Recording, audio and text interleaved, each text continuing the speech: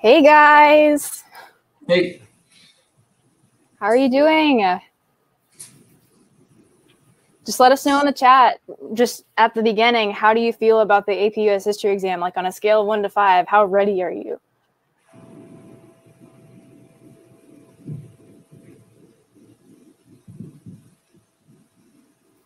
Five. a 6. Nice. A 6, that's pretty confident. Nice. The 3s are good. 3s are good. Can you also comment on what states you're from?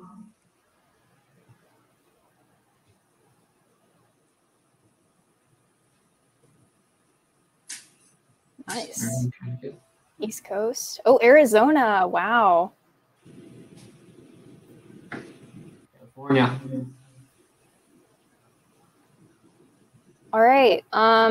We have 23 people so far, so I say that's good enough to go ahead and get started. Welcome to the Q&A, y'all. I'm Lee. I'm Austin. We are new streamers for Fiveable, so this is our very first stream. But just put your questions in the ask box and we will answer them. But before we do that, first, this is the weekly stream calendar for all the other live streams that we have on Fiveable. Those of you who've been with us for a while probably know this already, but if you don't, this is our streaming schedule, and you can also follow us on social media. We have a TikTok, a Twitter, an Instagram, and a YouTube. And I've heard our TikTok and our Instagram are pretty great.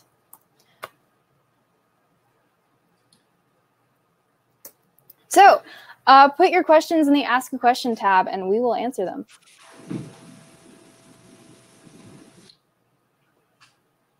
And just as a reminder, next Thursday, there is going to be a big 5-hour APUSH cram session. And if you haven't bought a cram pass yet, go ahead and get it. I think it's $5.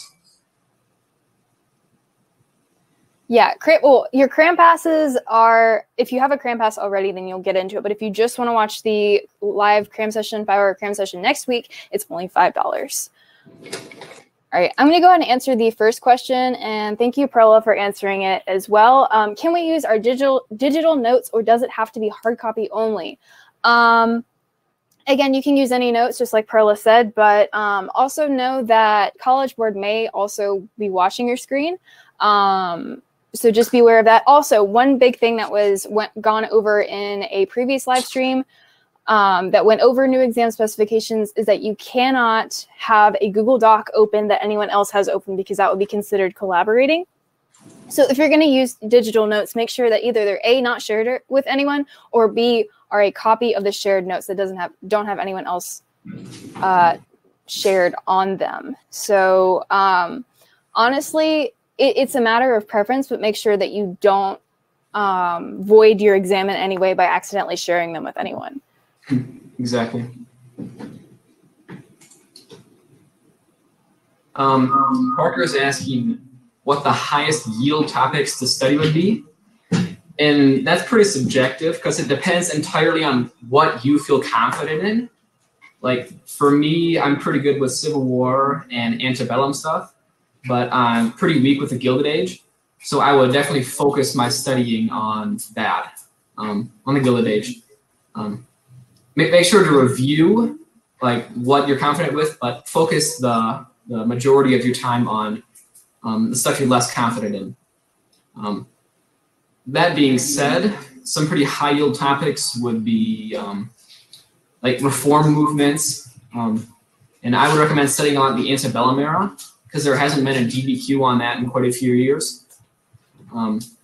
It's period 4. Period 4, it's crazy because it starts at 1800 and then ends at 1848. So there's a bunch of history in the middle. Like you have the founding of the country all the way to pre-Civil War stuff. Like that's a large chunk, and that hasn't, again, like Austin said, that hasn't been a DBQ for a very long time. So there's a high chance that it is actually going to be from period 4. But don't do that because I actually really don't know. I don't work for College Board.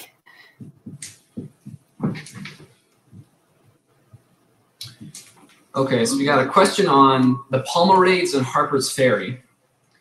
So these two events are not really related, But the Harper's Ferry was a federal armory, and I believe it was in West Virginia.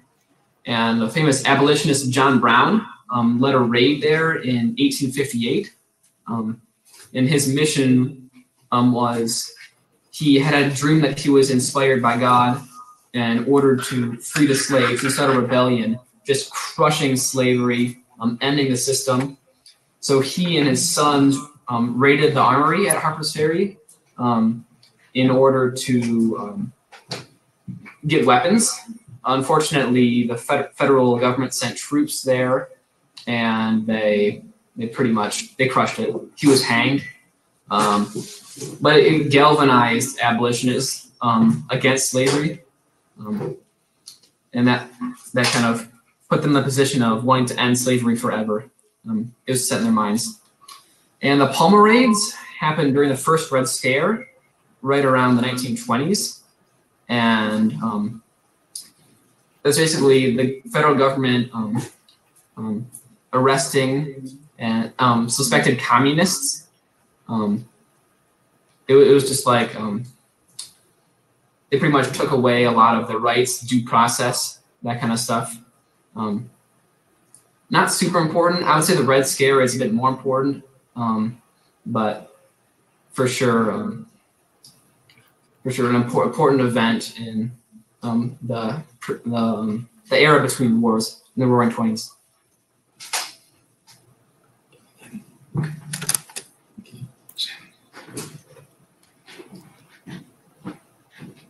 Yeah, Palmer raids were November 1919 to January 1920. All right, our next live stream is going to be the cram session next Thursday at, let's see, is that 4 Eastern time? Yes, 4 Eastern time. We will be on, again, we'll be on for the first 2.5 hours, and then the APUSH teacher will be on for the last 2.5.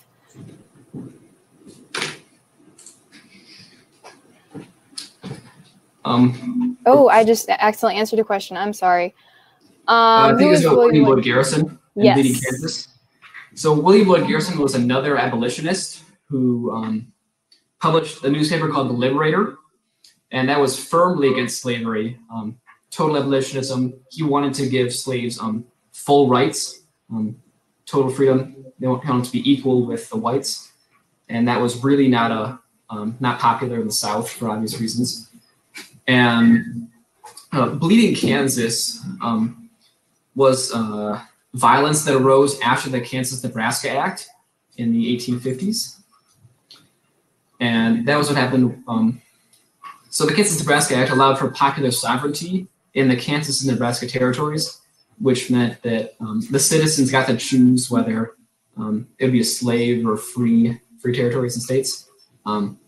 Despite them being above the 3630 line designated by the Missouri Compromise of 1820. And so what happened is you have a lot of pro-slavery and anti-slavery people coming in to vote, and there was a ton of violence, and it was given the name Bleeding Kansas in Eastern newspapers.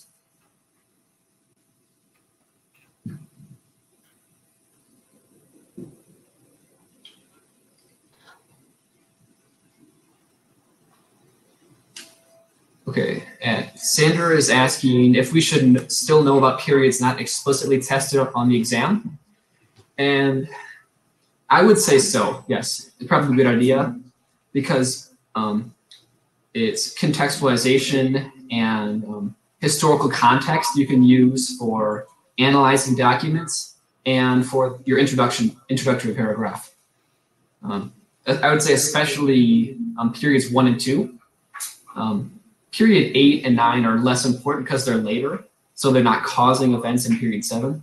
But I would for sure be familiar with stuff like the Columbian Exchange, the differences between the northern, middle, and southern colonies, and some of the English heritage and background before the 7 Years' War. Right. Yeah. And I guess for periods 8 and 9, it is still something good to know, but it's not necessarily good to know for the exam. All right, can you explain the War of 1812 and the Quasi-War? All right, Quasi-War was under Jefferson, right? Around that time?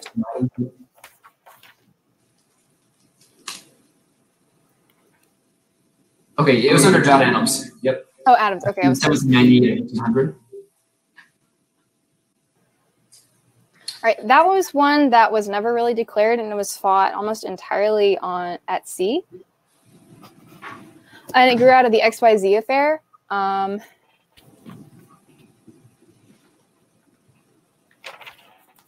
see.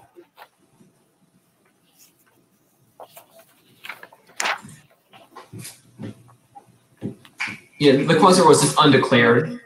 It was mostly over trading and commerce because the French were firing on American ships, but the U.S. really could compete with the French Navy, so they really weren't able to declare war. But the War of 1812, that was about 10 years later, a little more than 10 years later, and that was between U.S. and England. And that was also caused by a lot of maritime and trade factors. Like the English were impressing or taking U.S. sailors onto their ships and forcing them to work for them. And there was a lot of trade disagreement between the U.S. and England about what the relationship would look like, whether the U.S. would be kind of subsidiary and still have to trade only with England, like what happened when they were still colonies. And it ended up with the Treaty of Ghent in 1815, or 1814, I should say. It resolved it. No territorial changes. No one gained any land. But the U.S. was a little more unified as a nation. They were all more or less against the British. And it also resulted in the end of the Federalist Party because the Federalists were more business-friendly and trade-oriented. And the war with England was destroying trade. So leading Federalists called the Hartford Convention in 1814, which was an attempt to make peace with England and end the war. Unfortunately, it was not recognized by the English, and as the convention was going on, Andrew Jackson won a huge U.S. victory at the Battle of New Orleans, which made the Federalists look very silly because they were trying to make peace while the U.S. was winning a battle, and that pretty much discredited the Federalist Party and caused the end of them. And this is where the era of good feelings began for the next decade or so. Right, done. Answering. To know if we have any more free live streams, I would check the Fiveable website for that one. I'm not certain, and I think this is the last free one, but I'm not really sure about that.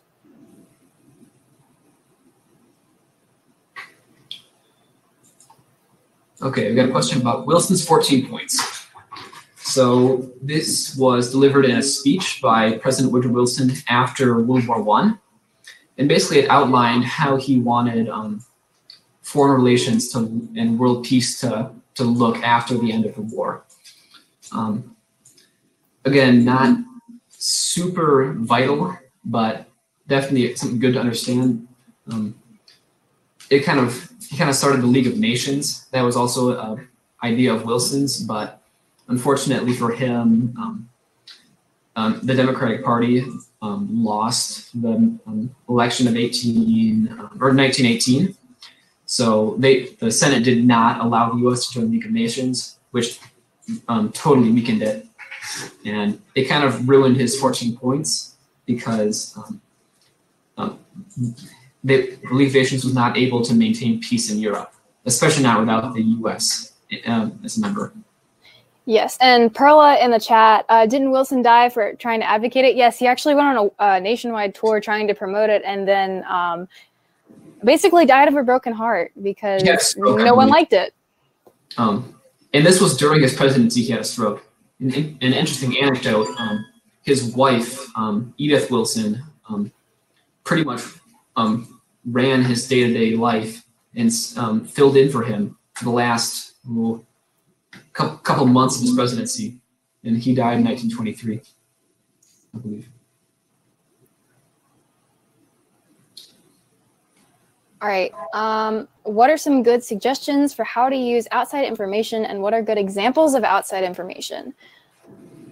Outside information, let's see, outside information is basically anything that is not in your document. So if you have, there's some fact, or actually, sorry, it's not in any of the documents. So if there's something that comes to you that isn't in any of the documents, then that's automatically something you can use as outside information. Some good examples are, I think, related dates, like dates around the time that your document was in. Like if your document's something about, starts talking about something Andrew Jackson did, then you can go back and say like what led up to it or what resulted from it, and just weave that into your argument. Because remember, your outside information has to support your argument. You can't just put in a random fact and have it get you that point. And we can go over, we have the rubric at the end of this slide, well, these slides. And also to add on to that, make sure that your information is specific. So it can't be just an overall theme.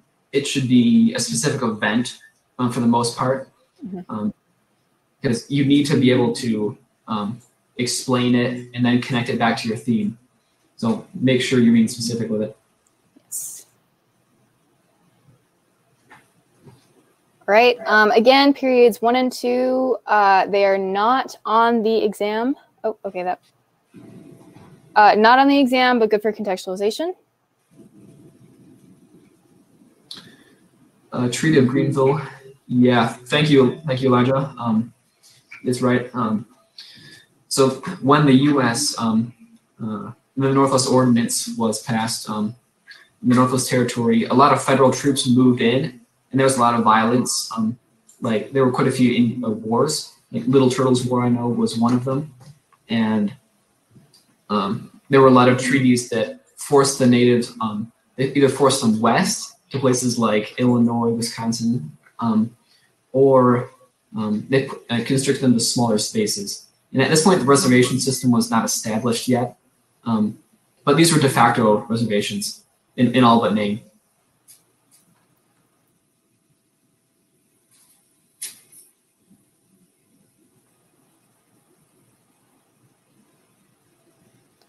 All right, famous reform movements. Let's see.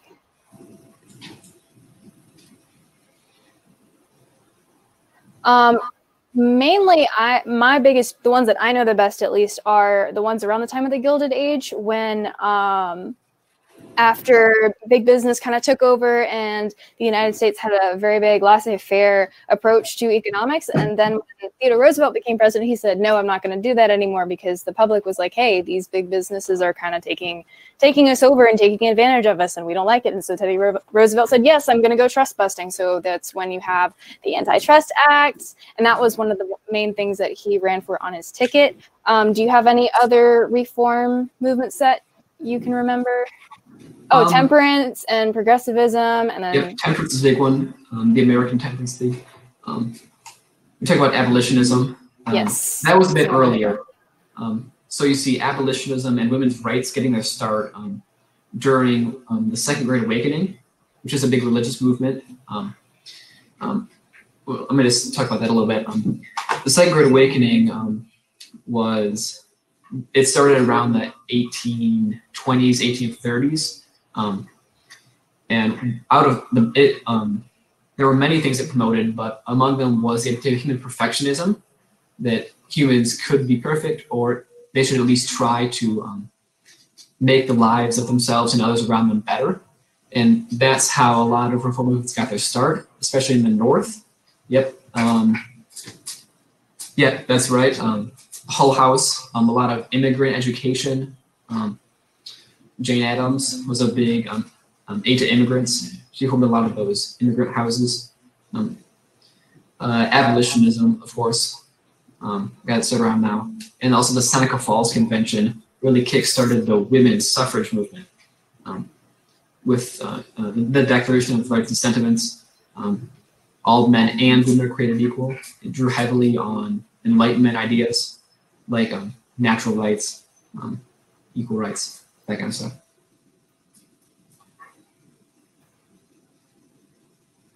And yet, Perla, Dorothy Dix, prison reform. prison and asylum reform as well. Also Horace Mann, the beginning of the public school system, especially in the Northeast. Standardized curriculums, the decline of small local religion-centered schools in the Northeast.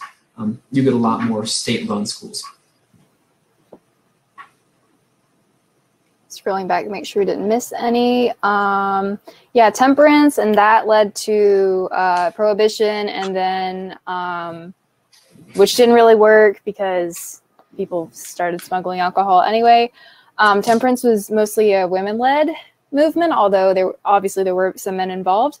But it got bad enough that some temperance people would go in and break into taverns and bars and then smash caskets and bottles of alcohol.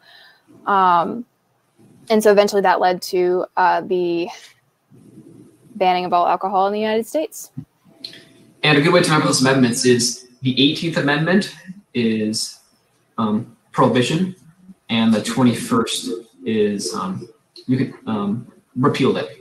And of course, in the drinking age, so perfect. Parker, what do you mean by religious reform or religion reform?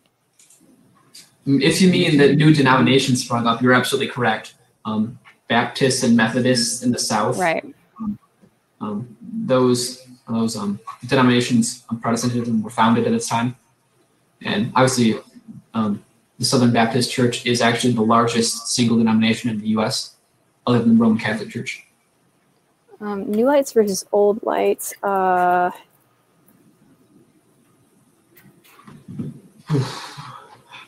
New lights versus old lights. I'm not entirely familiar with that. I think it has to do with preachers. They sort of believe different ways, perhaps. Yeah. More. New lights, those were the people who really wanted to do the, they were all into the, new revival, new religion, new ways of presenting information and getting the religion out to the people, whereas the old lights were like, no, we got to do it the way we did it before because it's how it works. And the new ways either like not according to the Bible, or it's just not going to work, or we can't use that. So it's, you can compare that a little bit to like different ideas of enlightenment, and also you can compare that to loyalists versus revolutionaries, but that one may be a stretch, and also that's not necessarily in the periods. They could be boomers. They might have been boomers. You're right, Scarlett. I'm sure they considered that at that time. Yes. Yeah, I do think that the older populations were more of old lights, and the newer, younger populations were new lights. Are you supposed to include the APUSH themes in your DBQ? I think that's kind of. That's not the main focus, because the DBQ prompt will usually give you a specific theme to talk about. Like it could be maybe social reform movements during the Gilded Age, or it could be political divisions during the antebellum era. So typically it will give you a more narrow theme to focus in. Like you're not going to be talking about geography and culture and American identity all in the same essay. Right. Like you shouldn't be saying, yeah, Sandra, you're exactly right. You shouldn't be saying, you shouldn't be like using the words, this theme was, the theme of it is not the point of the DBQ.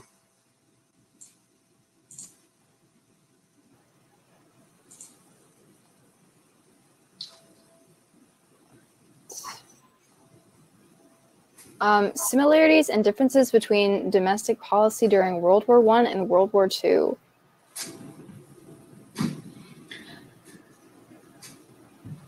Well, leading up to both wars, and until the U.S. got involved in both in 1917 and 1941 respectively, there was a strong isolationist feeling among most citizens.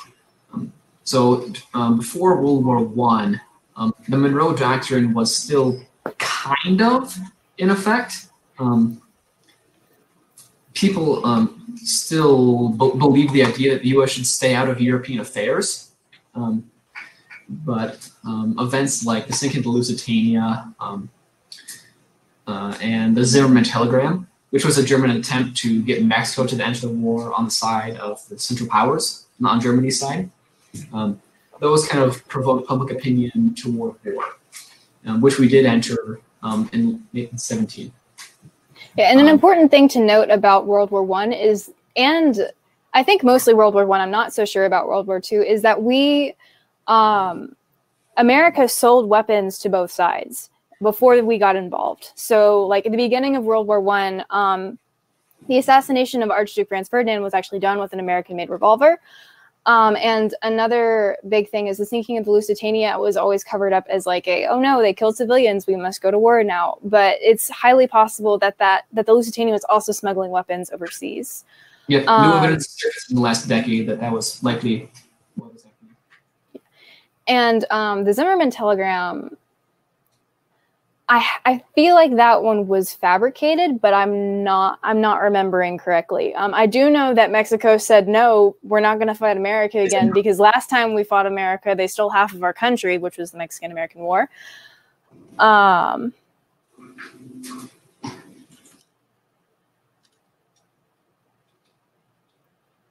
then World War II, yeah, Perla said the Lend-Lease and cash carry policies, that's right. But mainly, America didn't want to get involved until it was absolutely necessary. And then in World War II, when we were bombed by Japan, then that's what you attacked America, you put an attack on American soil, now we're going to go to war. And then, yeah, I think that's it. And yes, that is actually our next question. Actually, I do have one more thing to add, sorry. Okay, go ahead. After World War I and World War II, there was a big economic boom. So agriculture production during World War I had exploded because there were the U.S. government had a lot of subsidies to farmers in order to keep them producing food for the war effort. And the same happened after World War II, although with industry. So the most economists agree that World War II was really what pulled the U.S. out of the Great Depression. And the U.S. was just producing so much. It was called the Arsenal of Democracy because we made so many of the weapons that after the war, it transitioned pretty smoothly back into civilian manufacturing. Yep, exactly. Okay, so finally, can we explain the Homestead Strike and the AFL? Yes, we can. So the Homestead Strike was very large, perhaps the most important strike during the Gilded Age. So what happened is at the Homestead Steel Plant, which was owned by Andrew Carnegie, the workers basically just stopped working because of poor conditions, low wages. Yeah, they were specifically they were protesting a wage cut that had been proposed, and they were like, no, we can't function on even less money when we're barely surviving now.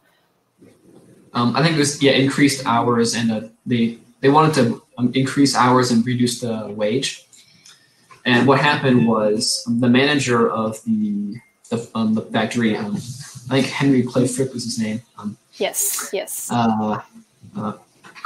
Consulted with Andrew Carnegie, and they tried to crush the protesters. So they brought in private detectives, and there was a lot of violence. There was a big fight. A lot of protesters were killed, along with some of the detectives. And eventually, I think some armed troops from the National Guard came in and restored the situation. And the workers ended up losing. Yes, yeah. Henry Clay Frick, his name is very hard to say. He sent in the Pinkerton Guards, and they were met by the protesters. I think it was like 10,000 protesters who were armed, and they had a big fight. And so, yeah, then the National Guard got caught in, and then the protesters were completely crushed. The AFL, are we done with Homestead Strike before we move on?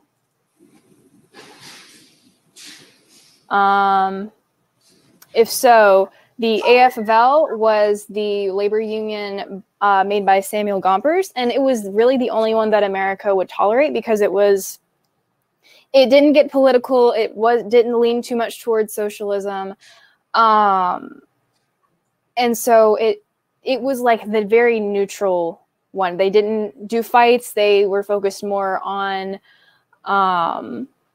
nonviolence, because violent protests were immediately shut down, which is another reason why the Homestead strike is a really big turning point, because after that there were a lot stricter rules on labor unions. A lot of them got cut or destroyed.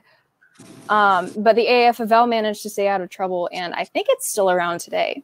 And it also stands for the American Federation of Labor. And there was a similar group called the Knights of Labor. They were a little more secretive, a little more exclusive. It's a secret club of labor organizers. Yeah. And they got disbanded after a while because of a few violent strikes.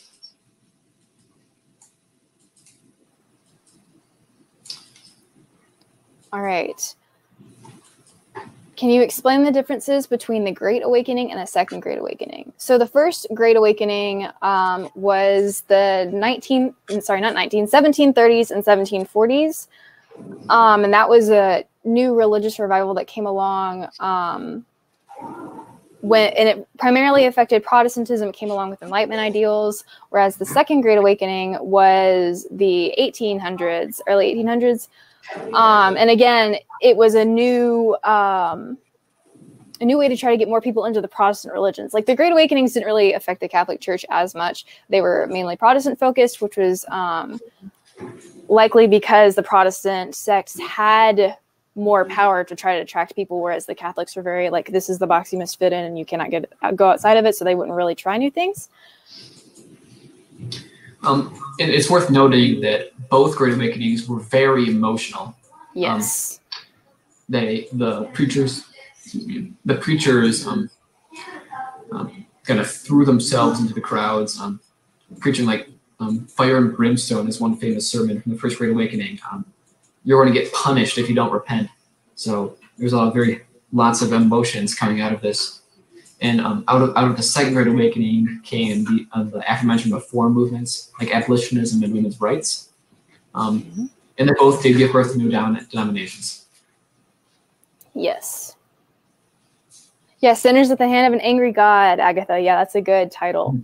It's a good work for that one. All right. Yep. There's a question with 3 votes down at the bottom that says, can we practice analyzing documents? We actually have a couple for you guys to work on when we're done. Oh, now it's at the top. When we're done answering questions, we can go straight into our document analysis. So. Okay. We're getting asked, do you think the DBQ will be during Unit 3? When do you think the test is going to start with Manuel Miranda giving words of encouragement and then reading the prompt? This is due to the special stream they had with him. I have not heard this, but I have not either. It could very well be. I think Unit 3 is semi-probable. I looked at recent DBQs, and for the past 5 years, they've all been like period 5 and before. And I think there was like one colonial one in like 2017-ish. My personal guess is period 4 again, because we haven't really seen that many period 4 ones. I don't think we've had a period 4 DBQ since 2013. Although bringing in Lin-Manuel Miranda may also be like a College Board hint towards period 3, but I'm not sure that's how they work exactly. Mm-hmm. I'm actually kind of sad I missed that one. I know. I'm thinking the exact same thing. It'd be a thrill. All right. Can you go over American colonization and its effects on World War I? American colonization as in America making colonies, or I assume that's what that means. I assume that's what that is. Imperialism. Imperialism, yes. Okay. Yeah, making colonies. Yep. Thank you. Awesome. So it would help to look at the context of the situation here, because America was a little bit later in the process of making its own colonies. Worldwide, 1880s. It's called second wave colonization, and you'll have a lot of European powers colonizing Africa and China indirectly. So the U.S. Eventually, like at the end of the 18th century or 19th century, gets into the action here, and they want to like create an empire, but Spain is in the way to a lot of things that they want. Spain owns Cuba, Puerto Rico, the Philippines, and a lot of Pacific islands. So conveniently, there are a lot of rebels in Cuba that are rebelling against the Spanish governor, who was really cruel. So the U.S. As well threw as in the support Philippines. behind the rebels, and they sent the USS Maine, which was a protected cruiser, down there as a show of force and to evacuate the U.S. U.S. councilman because there was growing unrest. It sank, obviously, it and sank. And what people, historians today believe it was a magazine explosion. Basically, its ammunition blew up, but sensationalist newspaper headlines swayed public opinion toward war. They totally blamed it on Spain, despite it not necessarily being true. So there was very little resistance, public resistance to go into war against Spain. And long story short, the U.S. Navy crushed the Spanish Navy in battles in the Philippines and Cuba. And what ended up happening was Spain gave up pretty much their entire overseas empire. The U.S. Annexed the Philippines, Puerto Rico, and some Pacific Islands, but Cuba was allowed to remain independent due to the Platt and Teller Amendment. But the U.S. still was able to influence Cuban politics, and that was through the Platt Amendment, I believe. But the Teller Amendment ensured that Cuba could not be annexed by the United States. Yes. And as to its effects on World War I wouldn't say there's a causation there, because World War I was really caused by European colonization. So I'm not quite sure what you're driving at here, but colonization certainly brought the U.S. in more contact with Europeans. It made them, I guess, feel a little more European with the whole empire building and all. But World War I was mostly caused by European factors. Yes. So, because the U.S. didn't even enter until 1917, as I've already mentioned. So I would not, on my essay, I would not say that imperialism caused World War I. There's a comment underneath this one. I think it shows, by song it, I think it shows that World War I was a continuation of American world involvement. And I think so, because I think previously there was a policy of isolationism. And then once the Spanish-American War started and the whole idea of American colonies and American imperialism, that's when America started to get more into world events and wanting to become more of a world power. So. But note, there was also a resurgence during the Great Depression of isolationism. Yes. Because world trade grinds to a halt. International interactions are also drastically reduced. So isolation comes up again. It becomes more popular during the Great Depression. But yeah, that's certainly right. All right. Can you explain the Bracero program, the Tuskegee Air Force, and the effects of Spanish flu in period 7? I know about the Tuskegee Airmen and the Tuskegee Air Force because I'm actually from Alabama. So I can answer that part. Tuskegee Airmen were a group of all African-American fighter pilots who were trained in Tuskegee, Alabama. There's actually a really great play about them called Fly. I'm not sure if it's available anywhere for you guys to see, but just as a note, they were one of the most successful units in World War II. They were the Red Tails, and they never lost a bomber. Like, they managed to get all the bombers, protect all the bombers. It was a really revolutionary thing because they were, the Tuskegee Airmen, were an all African-American unit in a period before integration, and their involvement in the Army allowed for a little bit of headway in the civil rights movement, which is, I think that's more period 8, but it's still important. And yeah, Alonji, you're right. The braceros were Mexican migrant workers that came to the U.S. during World War II, because a lot of the U.S.'s young male population was overseas fighting, and many of them were working in factories, which created a shortage of agricultural workers.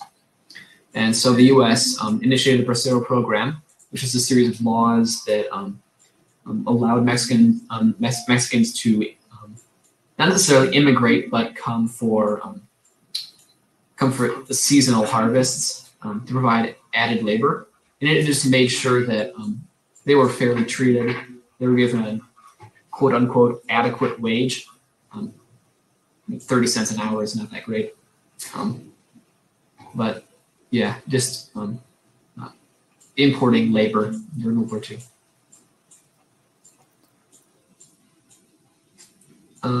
Also the Spanish flu, sorry, I missed that.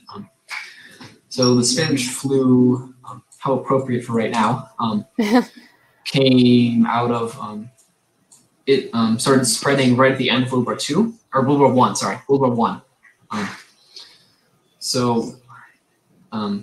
It spread all over the world. It actually killed more people than World War I did in 4 years. I don't know a ton about it. I believe it infected a lot of young people. This is very deadly. Kind of exposed the need for better medical technology. And eventually it's culminated with the discovery of penicillin and other antibiotics in the future. But other than that, I'm not super educated about that. Right. Same here. I think the biggest thing about Spanish flu is the just how it affected population-wise and what it did for medical field and hygiene. Just kind of like how the Crimean War, for those of you taking Euro, kind of like how the Crimean War affected medical technology back in Europe. So, all right, continuity and change throughout periods. Yeah, that's a really big question.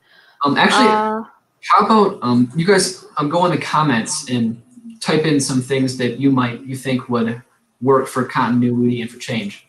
Yes. You can try to find one example for each.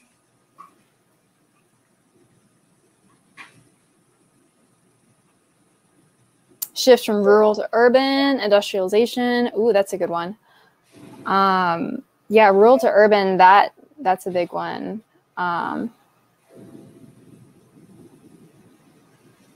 Social reforms.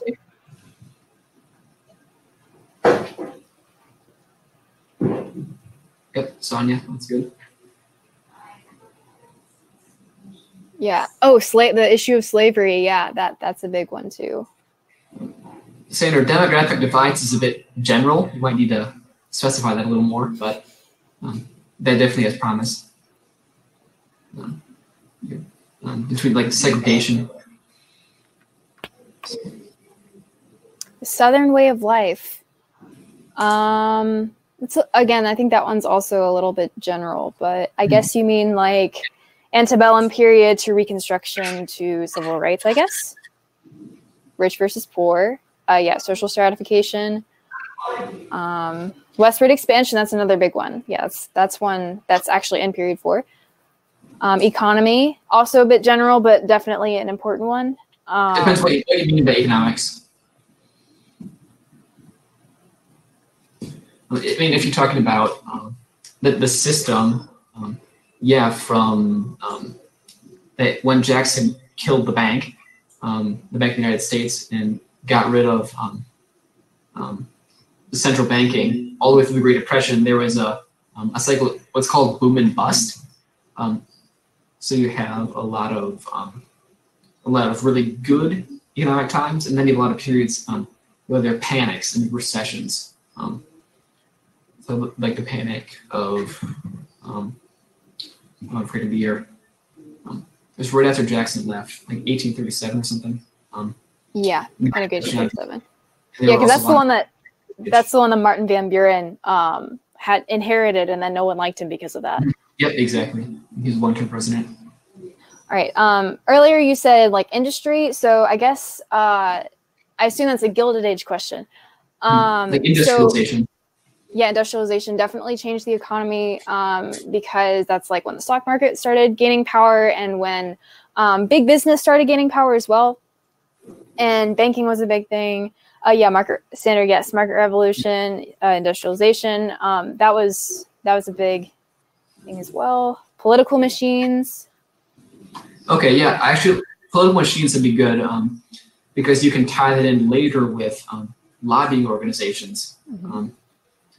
And you do need to be careful there because that is lobbying really takes off in periods 8 and 9 with the rise of Reaganism and the conservative insurgents. But yeah, Boss Tweed, Tammany Hall, those are that's all very good. Yeah, and I think we're going to talk more about continuity and change when we do our cram session next Thursday. So this question will be answered definitely more in depth then. All right, dollar and big stick diplomacy. Okay, so big stick diplomacy was Theodore Roosevelt. Speak softly, carry a big stick. Basically, I think that one's more of like a intimidation technique, whereas dollar diplomacy was Taft, and where alliances were basically bought instead of intimidate. Like you would intimidate someone into an alliance. And Taft focused more on paying people to have an alliance, and it's debatable which one is more effective. I was taught that big stick diplomacy was more effective because if you intimidate someone, then they're too scared to go against you. Whereas if you pay them, there's actually nothing stopping them from going back against you. And dollar diplomacy versus big stick diplomacy was actually a really big thing when Theodore Roosevelt ran for the second time, because the first time he did his 4 years, and then he basically named Taft as his successor. And since everyone loved Roosevelt, they were like, yeah, we're going to vote for Taft. And then Taft decided to do the dollar diplomacy thing and a bunch of other things that Theodore Roosevelt didn't like. So he said, hey, I'm going to run. Very hard on trusts. Yes. Yeah.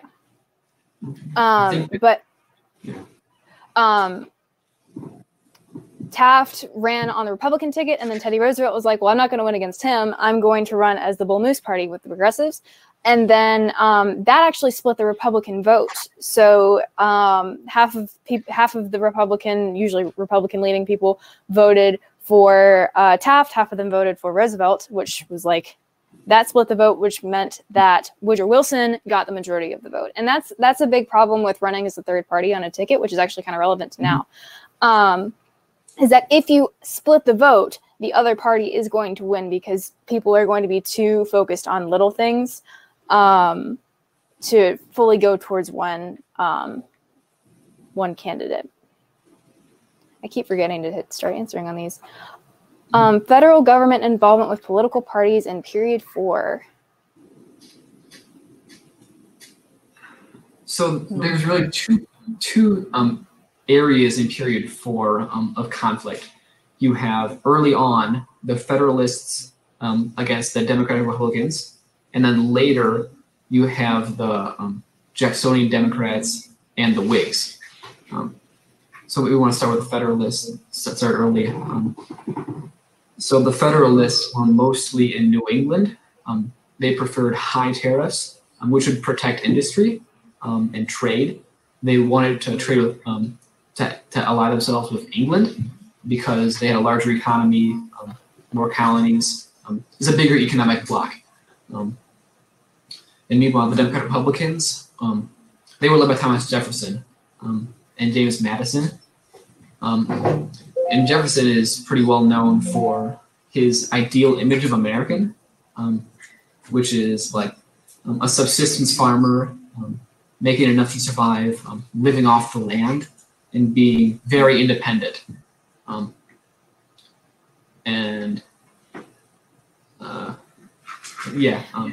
big split with the Federalists and the Democratic Republicans, or as they're sometimes called the Anti-Federalists, is geographic location. Federalists usually lived in the northeast cities, whereas the Democratic Republicans lived in the South, where they were mostly plantation owners. So the Federalist policy of high tariffs and trade with England, that actually hurt them a lot because those high tariffs would mean that no one would buy from America and they wouldn't be making money. Another thing about anti-federalists or the Democratic Republicans is that they wanted to go assist France, which was another big problem when the French Revolution happened. The Democratic Republicans wanted to go aid the French in their revolution, whereas the Federalists were like, no entangling alliances. That was a Washington thing. No entangling alliances. We don't want to get involved with this. We're too new as a country, and it's probably a bad idea. Yep, the Federalists did believe in a loose interpretation of the Constitution. Yes. The Federalists and Alexander Hamilton, who is considered the leader of the Federalist Party, he wanted a very strong federal government to regulate and help the economy along. And meanwhile, like the Jeffersonian Democrats definitely wanted stronger state governments and local governments. And Jefferson was much more of a fan of the Articles of Confederation, and in fact, he praised Shays' Rebellion and Whiskey Rebellions, saying that I think he said like a little rebellion is good from time to time. He liked that people were challenging the federal government their policies. Yeah, I'm double checking that second question about Federalists and Democratic Republicans to Democrats and Whigs because I actually have a chart on that. But yes. And the interesting thing about ideologically, the Whigs were much more closely aligned with the Federalists of several decades earlier. Yes. So the biggest leader was Henry Clay, and he's pretty well known for #1 losing a lot of presidential elections, and #2 the American system, which was an attempt by the federal government to create infrastructure, a lot of roads and canals, especially in the north, and protective tariffs to allow northern industry to grow.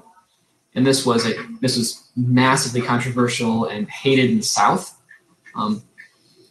and it kind of caused the rise of Jacksonian Democrats as a sort of reaction, and they were a fragment of the old Jeffersonian Democratic Party, the Anti-Federalists. And they were more the common men, led by Andrew Jackson, obviously, who believed that more people, like the common man, should be the primary voice in American society, as opposed to bankers and merchants, which he really distrusted. He didn't like that they made a lot of money without, quote unquote, doing anything. So that was his main rationale behind not renewing the Second Bank of the United States charter, which obviously caused massive economic problems. Yeah, that was when you get with the Wildcat banks and what's the other one? Can't remember. And the pet banks? Pet banks, yes, thank you. And another important thing, we did mention Henry Clay, and this is worth noting as well because he was also very well known for his compromises. He did the Compromise of 1820, which is also known as the Missouri Compromise, to figure out how to balance the slave states and the non-slave states because of the whole idea of if there was one, keeping the balance in the slave states and non-slave states led to basically ties in the Senate. So if there was one balance, one way is to say if there were more slave states, then they would have more votes in the Senate, and we would be able to pass legislation that would allow for benefits to them. Whereas if there were more free states, then they would be able to do the same, be able to pass legislation that favored them. And the other side didn't like either of those things. They were like, no, we want our way. So to compromise, the Compromise of 1820 led to you could not admit more than you could not admit just one state to the union at a time. You had to bring them in pairs in order to keep that balance. You would have to bring in one northern state and one southern state. I don't remember the other state that was brought in with Missouri, but I do know there was. They split Massachusetts because before this, right. Massachusetts and Maine were the same state, so they made Maine its own state, and that right. And then that also established I think it's the 2440 line. So anything under the 2440 parallel would be a slave state, except for Missouri, which was above it. And then everything above the 2440 would be a free state, which we ran into problems with that when we admitted California to the Union, or we tried to, as well as when we tried to admit Texas to the Union, because it was already an established free state, because Texas was Mexican and then it became its own country for a little bit. And then it was like, hey, let us into the Union. And then the United States said no, because you're going to offset the balance and dribble the 2440. So I think that in California is what led to the 1850 compromise, which was another Henry Clay thing. And he was like, what, 70 or 80 at the time? Yeah, he was quite old. This was like his last hurrah. I don't know if he died after the Civil War. Yes. I'll write that one. It's done. Scopes monkey trial. Yes, Song, and that's a good reply. Existing debate between fundamentalism and modernism, and the idea of like old ways, old ideas, staying with old things, or embracing new ones. That was at the beginning of the 1900s, or 1900s, 1920s, in that general area, which was when the entire movement of modernism was kicking into gear after World War I. And yes, it is 3630. Thank you for correcting me. I'm not very good with numbers. But the impact. Yeah, you're right when you say fundamentalism and modernism, but you could probably also say between religion and science. Yes. Because evolution is obviously a scientific theory, and it was the belief of a lot of religious conservatives that the Bible did not allow for evolution, a 7-day creation and all. So yeah, it shows the tension. Yeah. And the impact of that, let me think. Because Scopes didn't win, so I guess that allowed for more like government oversight into education, because the whole idea of the Scopes trial was that Scopes was teaching evolution in schools, and the preacher in Tennessee, the preacher from the Tennessee city where he worked, was like, no, you can't do that. That's against the Bible. And so then they went to court, and the court ruled in favor of William Jennings Bryan, who then died of a heart attack not long after because he gave it his all. Okay, most important trials to study. So it looks like you get a lot of responses. Hussey versus Ferguson, very important. It legalized segregation in the South, and that lasted all into the Civil Rights Act of 1965. Relevant Board of Education, that's outside the time period. Mm-hmm. It's obviously good to know for like life. So it's still very important, but I probably wouldn't use that on the DPQ. Marbury versus Madison, yep, that established the idea of judicial review. The Supreme Court can declare a law unconstitutional. Fletcher versus Peck, I believe that was the first time the Supreme Court declared a state law unconstitutional. So it establishes the federal government's authority over the states. In Dred Scott versus Sanford, that galvanized, really enraged Northerners because it declared the Missouri Compromise unconstitutional, and it allowed for popular sovereignty, and that was part of the reason the Republican Party was formed. In reaction to this case, and also the Compromise of 1850. Looks like there are a lot of others. Yeah, Korematsu versus U.S. That one is. I also believe that one is period 8, so that's not going to be on the exam. Korematsu is period 7. Best Japanese internment. True. So you could use that. Show how you could maybe tie it into like oppression of minorities. Not really nativism, but tension between the majority and the minority. And also, like, what constitutes as humane treatment of prisoners or whatever, because a lot of people, like, we call them internment camps, and then we pointed fingers at the concentration camps. So, like, I guess you could make something of a comparison there and how, like, American views of things worked. Neutrality Act. those were Great Depression era, I believe. Yeah, that was post World War I, when the United States was like, no, we don't want to get into another war. We can't do this again. It's going to be bad. Again, going back to that idea of isolationism and stepping back from. This is a pretty wide-ranging and catch-all phrase for a lot of anti-interventionist laws, but I think these refer to the acts in the 1930s that attempted to keep the U.S. out of World War II. As Nazi Germany was on the rise, after the invasion of Poland in 1939, this is more dedicated toward World War II. There was a lot of not nativist, isolationist sentiment in the U.S. at right before World War I or World War II, both actually, but this refers to World War II. Right, and you're right, Elijah. That act worked really well. I think, in general, that was to stop us from just going in because we wanted to. But once an attack was made on American soil, then we can't refuse that. We've got to prove that we're American. We're strong. But yeah, that it was an attempt. All right, we're at an hour right now. If there are no more questions, then I think we need to sign off. Unfortunately, we didn't get to practice analyzing documents, but if you buy that Cramcast and come out next Thursday, we'll for sure cover at least one DBQ then. So come back and join us in a week. Two questions popped up. So 16th Amendment and 17th Amendment.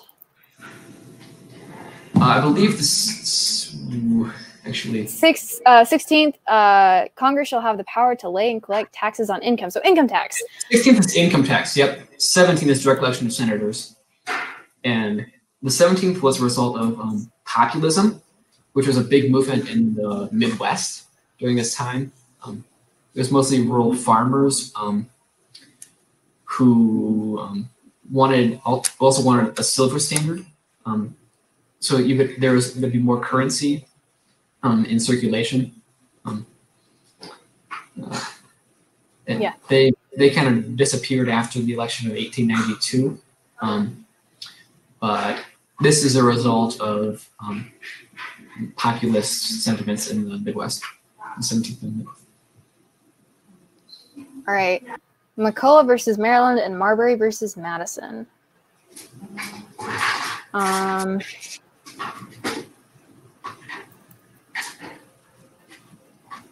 And if I may add this, there is a good way to remember the order of the amendments 16 through 20. There's a little saying. It's called "Tax senators who drink with women until they can drink again."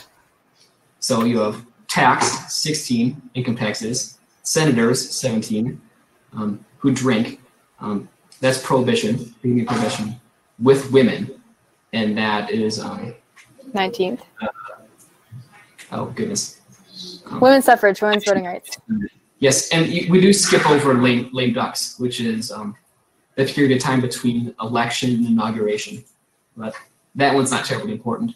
And then, of course, the 21st is the end of prohibition, 1930s, 33, I think. All right, McCulloch versus Maryland was based on federal power, or how much the federal government had power over the states, because there was a national bank and the state of Maryland tried to tax it. And so the Supreme Court, led by John Marshall, said you can't do that. It's a federal bank.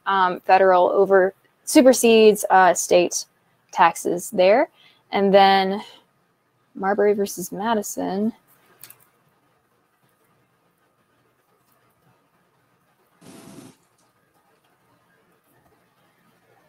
Goes without saying, I'm not great with Supreme Court cases. I apologize, guys. Again, that's another, that one is another federal government supersedes state government, and that one was judicial review. I think we went over that a little bit before. American courts can take down laws in states if they're considered unconstitutional. Yeah, judicial review, that's right.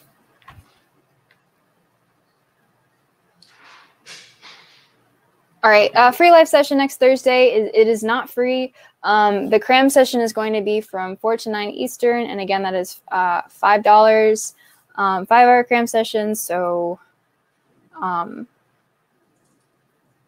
we're going to be covering a lot. We're going to try to cover like all the periods and all the themes on the exam. It's going to be wild. Yeah, it's going to be a lot of learning, but it's going to be a lot of fun as well. Yes, it's going to be you guys' input, and we're going to put it on screen, and we're going to like facilitate review. Yes, if you did pay for the total cram pass, you're in. But if you don't want to pay that full $40, then you can just pay a one-time ticket for $5 and get in. All right. I think that's about all the time we have. Yeah. Thanks all for coming. I definitely didn't expect almost 80 people. Yes, that's a lot, you guys. I certainly hope we answer your questions. And if you have more, again, bring them next week or bring them to another free stream. Yes. Last thing, this one is an important one since it is about documents, which you didn't have time to go over. How long should you spend analyzing documents?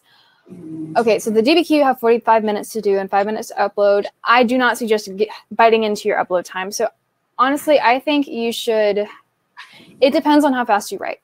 Mm-hmm. I've heard suggested time being like 15 minutes to analyze the documents and then 30 minutes to just write. But if you take longer to write and put your argument together, then you may want to try to analyze your documents as you go. That's what I usually do. I look at my thesis, I scan through my documents, and then I start writing and analyze as I go, especially on an exam or a time thing, because you just don't have time. And I would definitely type my essay to answer that second question. Unless you're a very slow typer, I would do I would just type it, because that's going to be the easiest way to upload. Because you have the whole copy and paste thing, and writing it means you have to take a picture of it and then get it somehow to your computer, or if you're on your phone, that's not as big of a deal. But copy and paste seems like the one with the least problems that might happen. So, yeah, that's my suggestion. Do you have anything else to add? Not much, except that trying to predict what the DBQ will be on is good. It's just fine and great, but I wouldn't recommend studying, focusing all of your studying on a few periods just because you're not DBQ there in a while. And the periods 3 to 4 are my personal prediction, but in your position, I would definitely study for everything. Oh no! Oh, I'm not criticizing at all. I did the exact same thing when I took the course last year. Mm-hmm. Me too. It's certainly fun to make predictions about it, and then see if you're right, and post all your friends. So again, very last question. This goes back to what I said before. Would you all recommend writing out HIP analysis or just trying to do it in your head? Depends on your time, how good you are with timing, how fast you can write, how easily you can write your essay once you have read through the documents. Personally, I'm going to just be doing it in my head for Euro, because it's going to take me too long to try to do the HIP analysis off to the side. So again, that's your personal preference, how you write your DBQs, how you can put them all together. Okay, so I think that's definitely all the time we have. Yes. Thank you all for bringing questions. Hope to see you next week. Bye, all.